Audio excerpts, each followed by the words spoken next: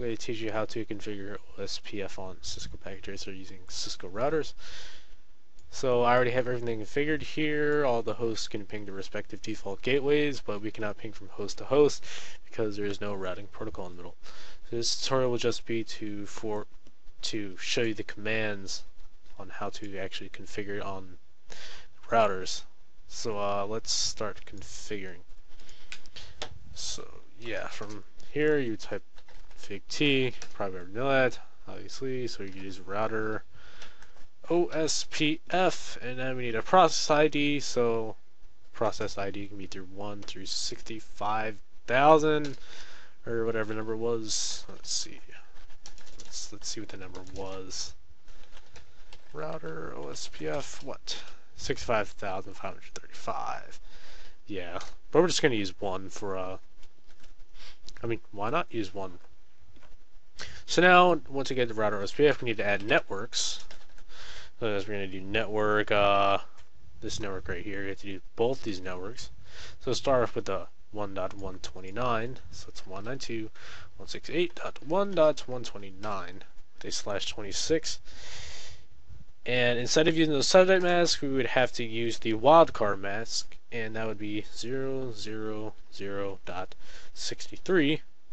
And we have to add an area to define where OSPF would stop, and that would be area 0, or default is area 0, but you could choose up to whatever number you wanted, and it'll tell you that it started building link state algorithms with other OSPF routers available. Alright, we have to add the next network now. Network, we're going to add the 15.1, so it's going to be 168.15.1 the /30, so the wildcard mask would be 0.0.0.3. And let's make the area 0 again, because we're still in one autonomous system. One autonomous system. Okay. Now since that's done, configure router 2 now. And again, we're going to do the same thing. So it's config t, router OSPF. Oh, right. I had to add the process ID.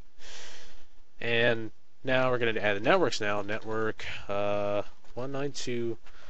Let's add the 15 first. That's 68.15.2 with a 0.0.0.3. Area 0. So now we're going to add the next one, which is right here. So that's the network 192.168.0.1 with a /24, so the wildcard mask would be 0.0.0.255 with the area being 0.